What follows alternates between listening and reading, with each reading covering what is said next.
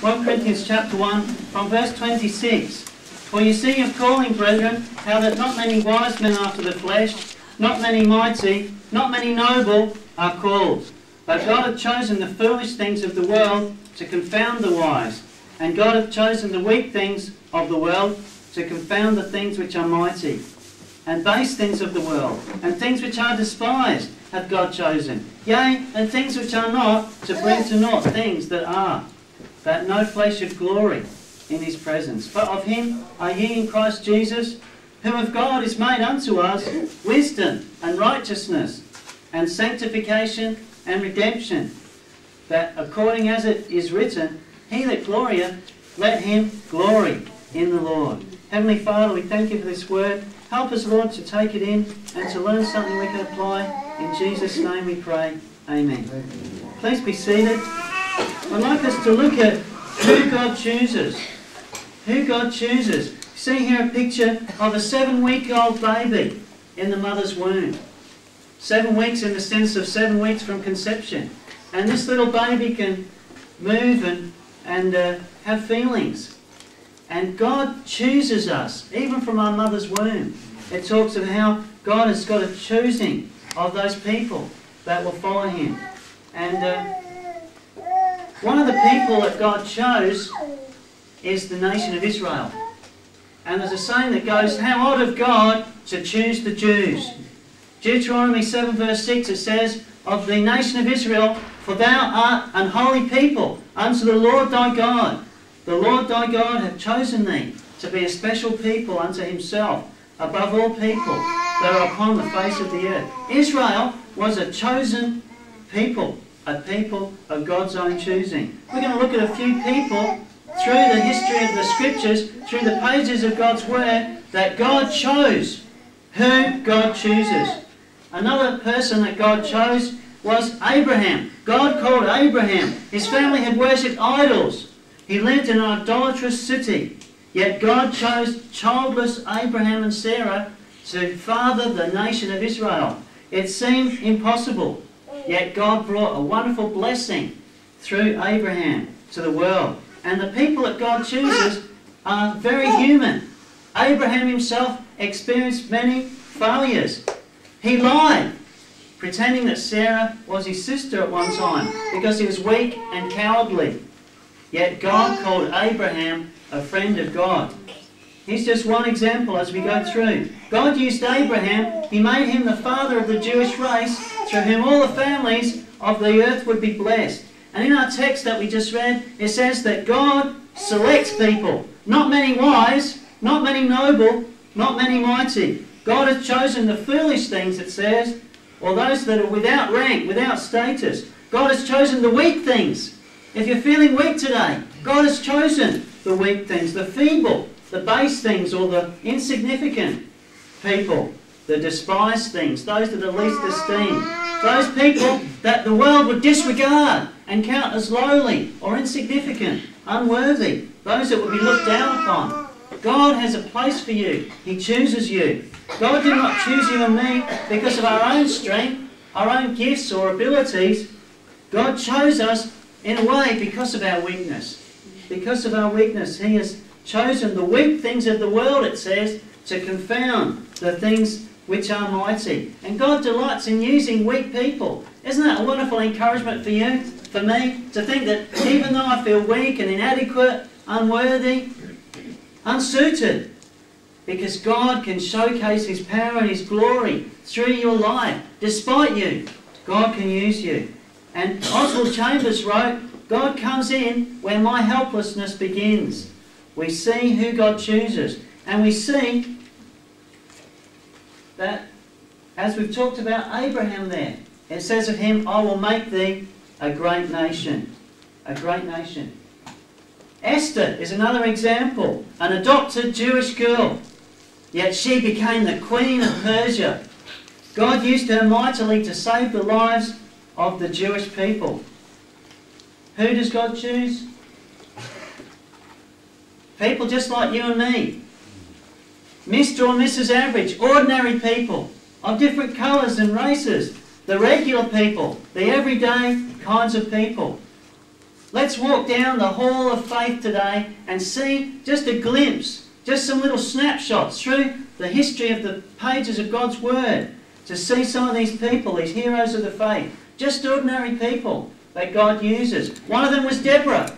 Deborah was a woman that God showed his strength through to lead the nation of Israel on the battlefield as she leads God's people to victory. God can use you too. If you have a willing heart, if you have that availability, He will lead you, He will enable you, He'll equip you and train you. God can use you and He will never leave you. It's just a matter of trust. Peter is another one.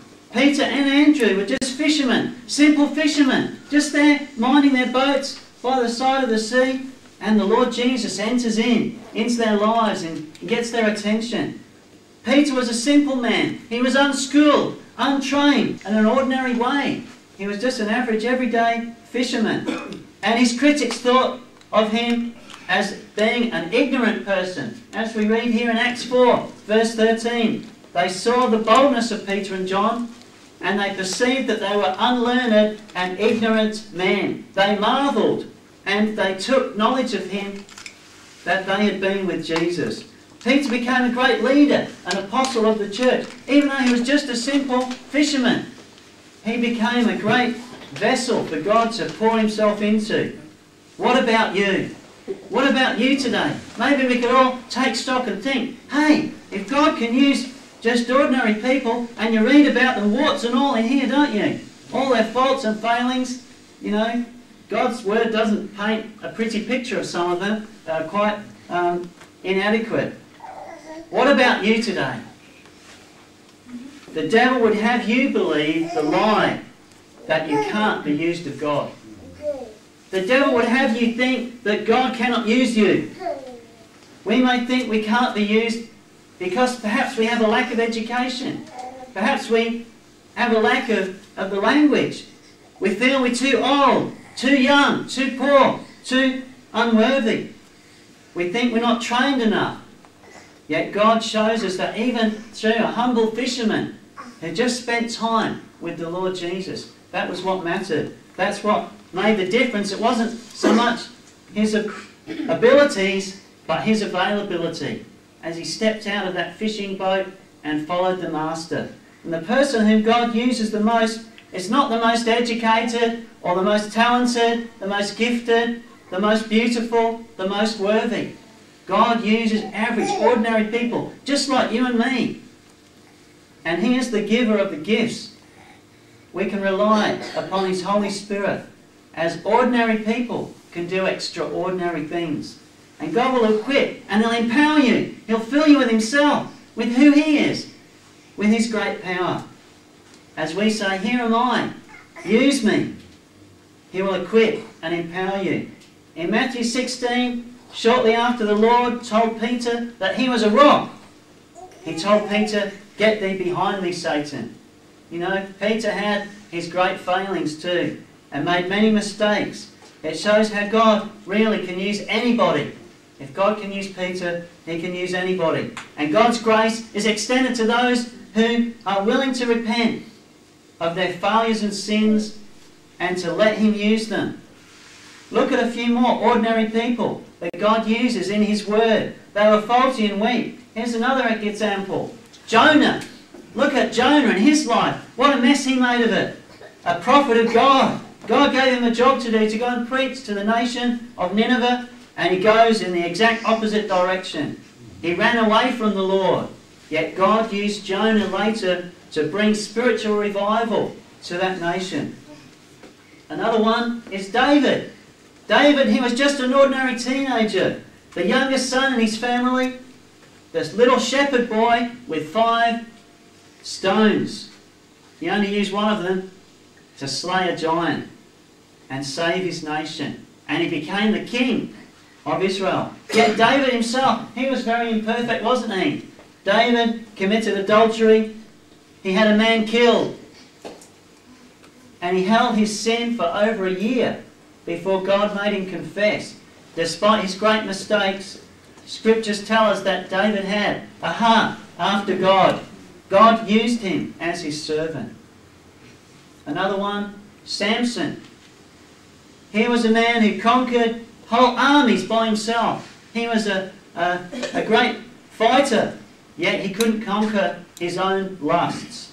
And in the end, when God brought him and humbled him low, as we see in this picture, that as a blinded man, blinded by the captors, he pushed the temple down that they were in, the house. He brought the house down. He was used of God because God gave him that strength again. Moses is another one in the Word of God. He was another lowly shepherd, just an average everyday shepherd, minding those little sheep out in the paddocks. And he had a speech impediment. He felt very inadequate. But God used him mightily, didn't he? To free the nation of Israel from the Egyptians.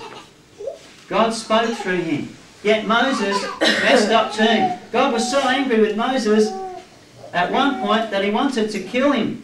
In Exodus 4, verse 24. Moses failed to give God the glory once, and when he struck a rock, and God didn't let him into the promised land. Yet Moses is one of the great leaders of the Old Testament, having written most of it.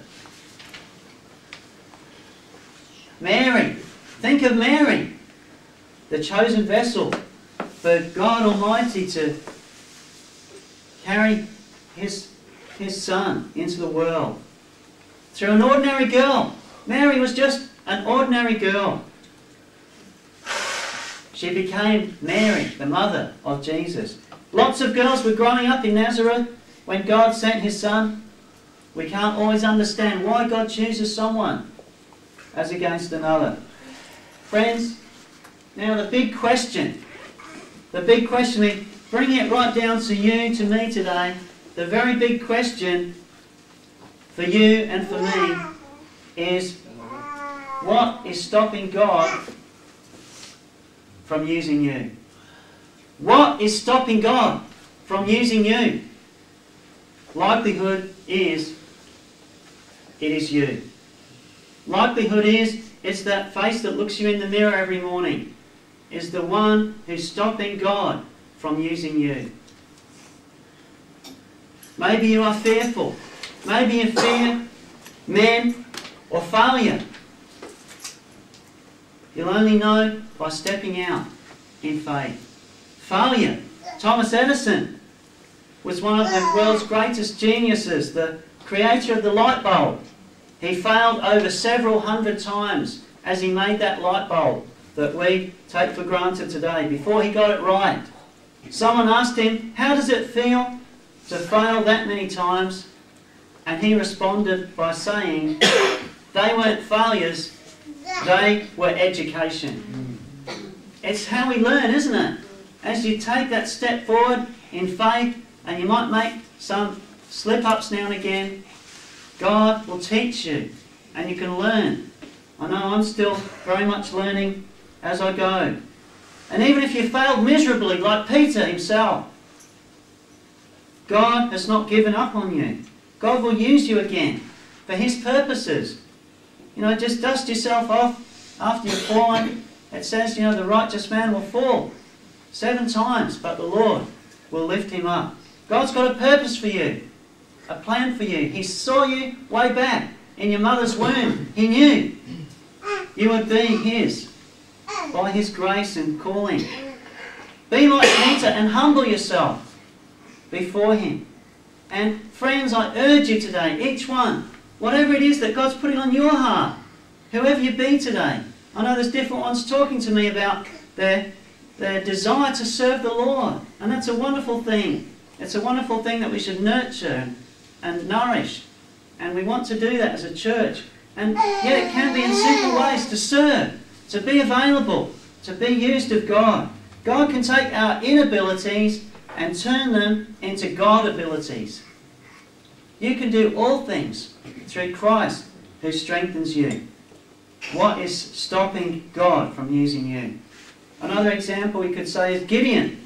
He was one a man hiding from his enemy, and an angel comes on the scene and tells this trembling, quaking mess of a man, he calls him a mighty man of valour. God sees what you can become through him. What stands out with people like Mary, Amos, David and Gideon is willingness. They had a willingness.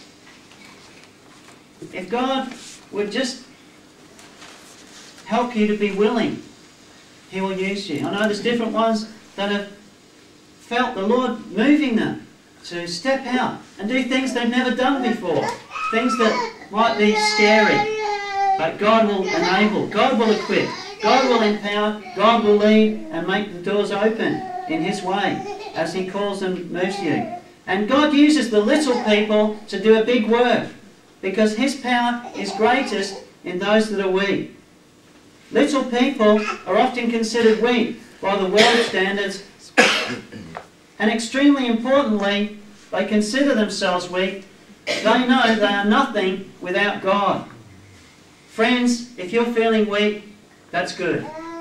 If you're feeling like you can't do it, that's good, because it's he who does the work, isn't it? He is the one who works in us, both to will and to do of his good pleasure. Just let him have his way with you. Let him have his way with you. Friends, and just to close, God takes the nobodies and he fills them with power. And just lastly, you think about the universe. Think about the extent, the extremity of who God is in the wonder of creation. As the heavens declare the glory of God, as you see, there's many beautiful pictures from such telescopes as the Hubble Space Telescope, where you can see these beautiful pictures that God has painted in the heavens of his glory. And it says in our text that no flesh should glory in his presence. In 1 Corinthians 1 verse 29, that no flesh should glory in his presence. When you're feeling weak and inadequate, that's when God can use you to the full, as you depend upon him. As it says in that earlier one, we have this treasure in earthen vessels. Here's a load of clay pots. God puts his glory into clay pots.